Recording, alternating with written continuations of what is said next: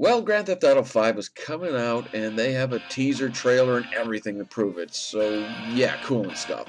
To many people, the Grand Theft Auto series is the definitive sandbox action vehicle manslaughter series. I'm one of those people, and even though the next Grand Theft Auto game says it's number 5, there's been over 10 Grand Theft Auto games made, so I'm gonna break it down and tell you what?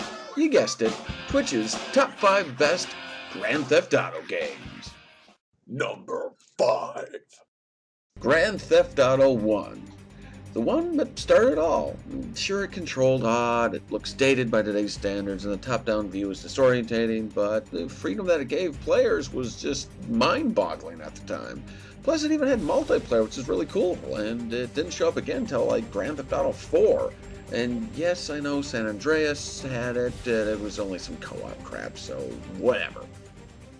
Number 4. Grand Theft Auto 4, a fake New York City ripoff, never looked so good. GTA 4 brought us back to Liberty City with style, with a great story, a new look of an old favorite city, and so much more to do it would boggle the mind. Want to watch TV? Go for it. Want to play pool? Sure thing. Want to actually play the main game? Oh yeah, there's that too. The only thing keeping this game from being higher up on the list is the damn phone of yours. No, I don't want to go drink with my cousin. Please stop having him call me every time I'm trying to run over gangbangers. Number 3. Grand Theft Auto San Andreas, the biggest map, the most to do, and even some sim-like with RPG-light elements thrown in for the hell of it. San Andreas was huge, and it tried, maybe too much, to outdo everything that came before. You can now swim, you can climb over walls, you can play a ton of mini-games within the game, and that's probably why I say they tried to do too much, because I don't like having to remember to eat right and exercise when all I'm trying to do is run away from the men in blue and rob liquor stores. I'm not playing games to simulate real life, I'm playing games to get away from real life. Number 2.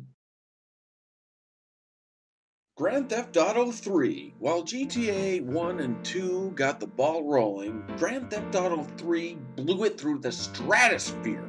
No more odd top-down view, this was a full 3D game, baby. It had the cars, it had the tunes, it had the guns, it had the style, the story. It almost seemed overwhelming to anyone who played the game the first time. You mean I can steal a car and run over a guy and take his money to buy more guns? Why, yes, you can!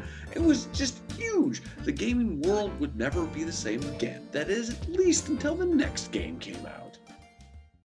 Number 1. Grand Theft Auto Vice City. Everything Grand Theft Auto 3 did right, only made better. None of that Sims BS from San Andreas, and no one calling your cell phone asking to go play pool like in 4. Yeah, it didn't have a bunch of games within the game like in the next 2 games, but it did allow you to go into more buildings, fly in helicopters, shoot more kinds of guns, buy more real estate, and listen to the rocking tunes of the 80s. It was Grand Theft Auto at its best, and it wasn't trying to be anything more than that. It just felt like many of the later games forgot that at its core, GTA was about letting the player dictate the pace of the game.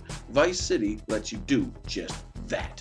That was fun. Now, if you don't mind, I'm going to go play some GTA so I can find a hooker and try and convince her of the perilous lifestyle her job choice is bringing her.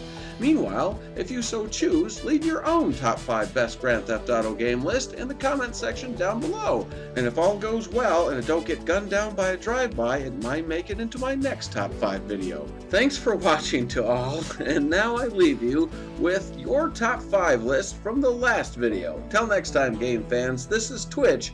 Keep playing.